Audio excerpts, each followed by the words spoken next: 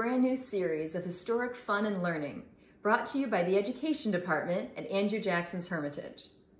During this time we're closed, each week we'll bring you stories, crafts, and other activities to help keep you connected to history. My name is Kira, and for this very first episode, we're going to focus on a toy called the Thaumatrope, or Wonder Turner. Now this toy is special because you find it not only in books of children's toys and games, but also in sources discussing scientific research. So in the 1858 Sociable, 1001 Home Amusements, you'll find it saying that a thaumatrope is something that every child can make. And then you'll find the 1826 Edinburgh Journal of Science calling it a very ingenious philosophical toy. And there are many more sources. So what is a thaumatrope or wonder turner? It works on the science of optics, the principle that when you look at an object, it stays on your eye for anywhere, according to the historic sources, from an 1/8 of a second to a 1/6 of a second. Not very long, but long enough for it to join with the next image you see to create a combined image. And so that's what the Thaumatrope toy does. So with the Thaumatrope toy, there are 2 different images on either side of a small piece of cardboard.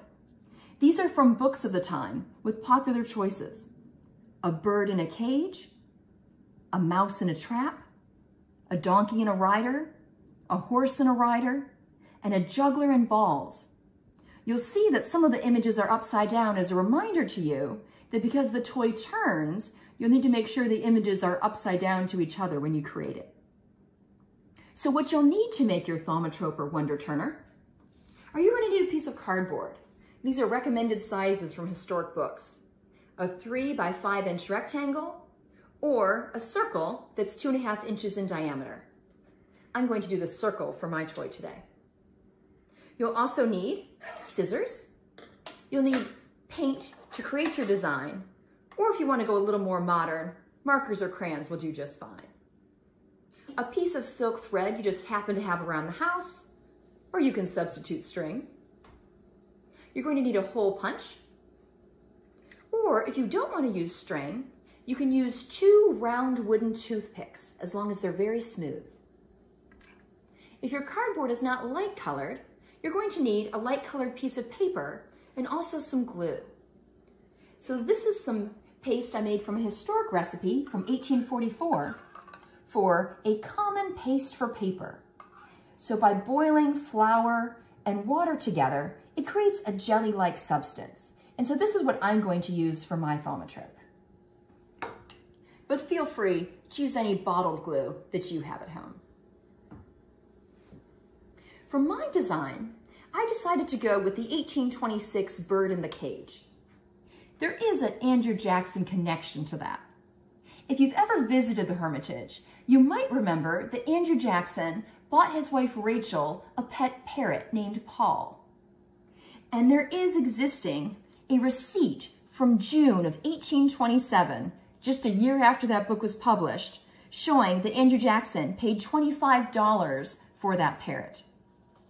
Paul was an African gray parrot, so I've decided to color mine with the colors that Paul was, with that distinctive red tail that African gray parrots have. So when you draw your design on, be sure that one side is upside down to the other, and if you're gluing it on, you'll need to be careful in the same way. So you're going to take your paste or glue and spread it on one side of the cardboard. And your cardboard will need to be the same shape as the picture that you paste on top of it.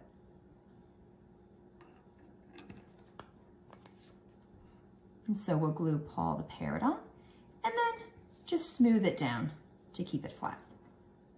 And then you're going to flip it over and make sure that the picture that you do on the back side is exactly upside down to it.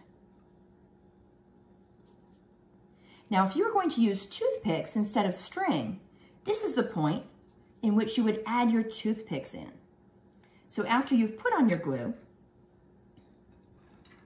you would then put your toothpicks on the sides, just like that. Add a little more glue to the top of the toothpicks, and then sandwich your picture with the toothpicks in between. But for the string, that would be the next step. And then double check yourself. Make sure that your two pictures are upside down to each other.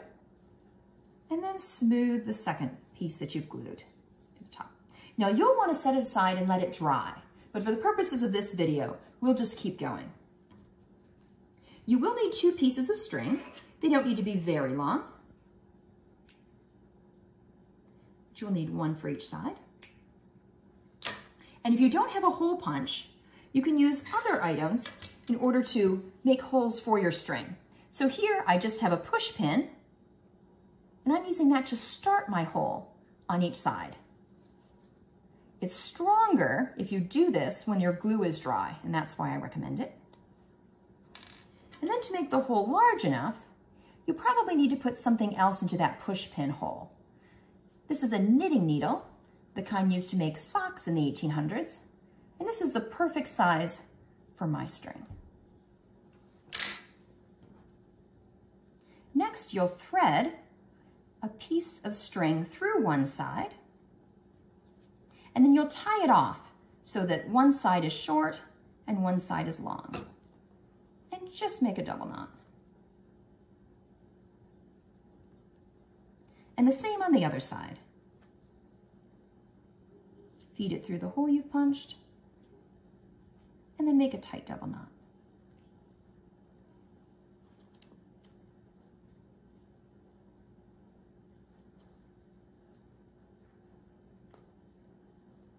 If your short ends are still longer than you'd like, you can just trim them shorter. And now's the chance to see if you have the wonder in your wonder turner. So the historic books describe taking your piece of silk thread with your thumb and forefinger and then giving it a twirling motion. And so ideally, one picture will blend right into the other, so Paul will look like she's in her cage. Now, some people didn't think the strings worked all that well. The Edinburgh Journal of Science says, "Those who have used the Thaumatrope must have been dissatisfied with the general effect of the 2 combined pictures. There was a hobbling motion arising from the imperfection of the method adopted to produce the rotary motion, which entirely destroys the effect. But there are solutions, such as one found in this book from 1862.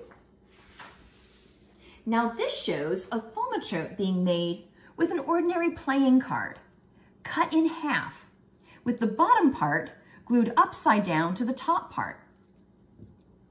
You cut a piece of wood with a slot in it and insert brass tips in the side. And so you're actually turning your thaumatrope with those brass tips. A rather elaborate arrangement, but you can have a similar effect by using the toothpicks. And here's one that has had a chance to dry. And so for this, you'll just roll the toothpick in your fingers and try to get a smooth effect. And so for some people, the toothpick is easier to work than twirling those threads. There are many other designs that you can use for your thaumatrope. Some other options, given from books in the 1800s, go from simple, like a picture in a frame, a candle in a flame, a rose tree and a pot it's in, a head and a hat, a tightrope and a dancer on it, or even half of a sentence on each side, or halves of letters or words on each side. For the complicated designs, you'll need to make sure that you've practiced so that the 2 images will line up. It's very easy when drawing a horse and a rider, for instance, to have the rider end up floating above the horse rather than sitting properly on its back. But please don't feel limited by these designs. Even in the past, they encourage you to use your imagination. The Sociable from 1858, after giving you some ideas, ends with, "But we leave it to the ingenuity of our readers to devise for themselves And so we leave it to you to devise for yourself what you want for your own Thaumatrope or Wonder Turner. Thank you for watching, and stay tuned for the next episode of Fun and Learning with the Education Department at Andrew Jackson's Hermitage.